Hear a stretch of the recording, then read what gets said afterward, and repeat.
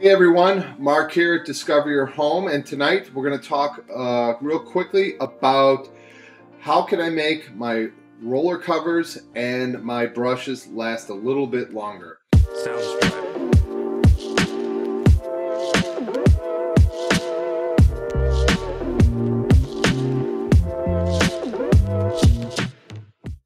This is a typical roller cover. This is a lamb's wool roller cover. Imagine this having paint on it.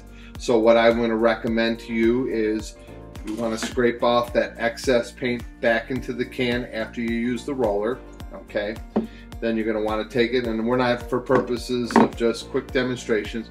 You want to roll it, you want to put it in the sink, rinse it all out, squeeze out as much of that excess paint, get it, run some water through it, get it good and clean.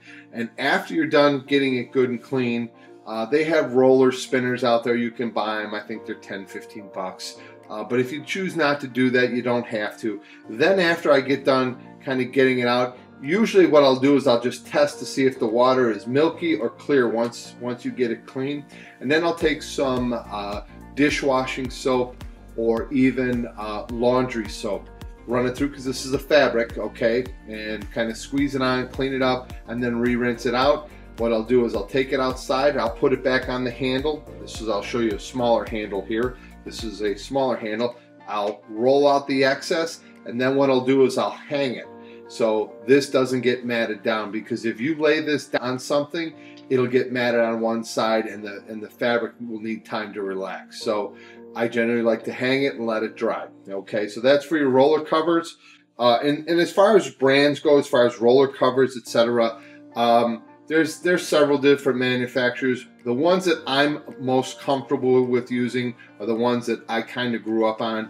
Worcester is a company. Purdy is a company that makes roller covers. There are several others, but those are two the most recognized for the painting professionals, at least in my area. Okay, so we'll set that aside. Now we're going to talk about cleaning out your brushes. Same situation. You've got paint in here in your brush. You want to dab it in your sink, get it all cleaned out. Make sure what you want to do is kind of wring out the excess paint. Make sure when you run it through and you kind of let that water drip off, is it clear, is it milky?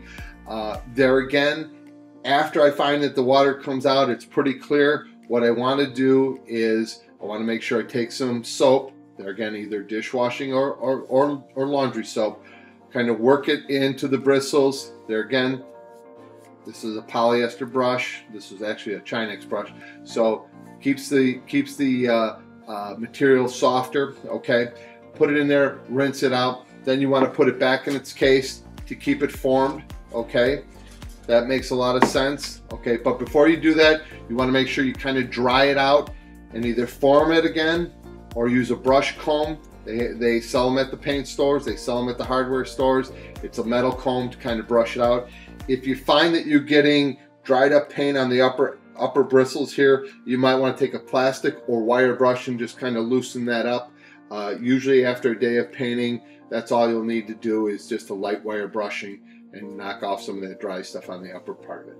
And these are what's going to keep your brushes and rollers for a long time, because if you're not painting every weekend, you're going to be painting once or twice a year. You want to be able to not have to go and run down to the hardware store.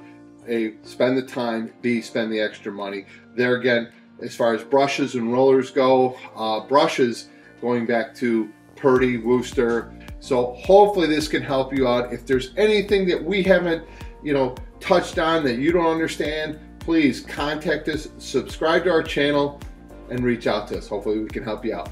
Thanks again.